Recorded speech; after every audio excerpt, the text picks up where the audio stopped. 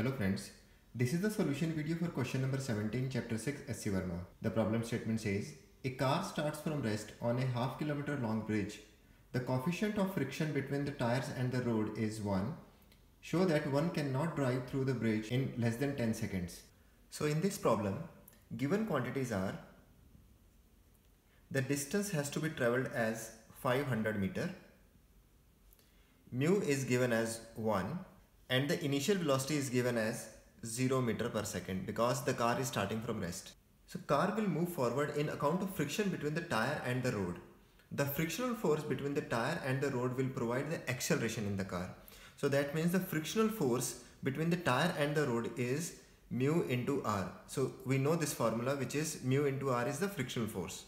Okay, so this frictional force will provide the acceleration in the car. So this is the force on account of which the car will move. Okay, so I can say this can be equated as mass into acceleration. So now if we apply more force by engine, then the tire will skid. So if the tire will skid, that means the car will not move in forward direction. Okay, so this is the maximum frictional force which can be attained between the car and the tire.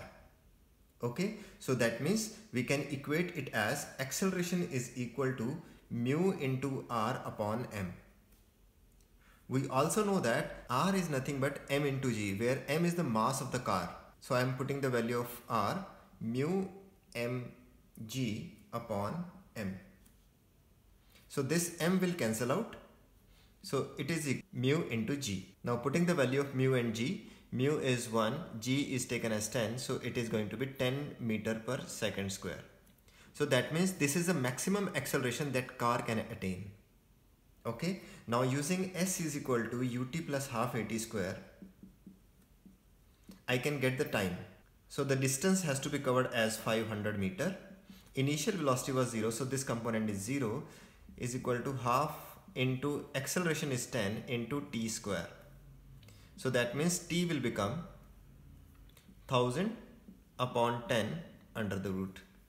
So t will become 10 seconds. Now we know that acceleration cannot increases beyond 10 meter per second square, because if it increases beyond 10 meter per second square, in that case the tire will start skidding. So from here we can see that the time will decrease in the case of increase in acceleration, but acceleration cannot be increased. So that means t cannot be less than 10 seconds.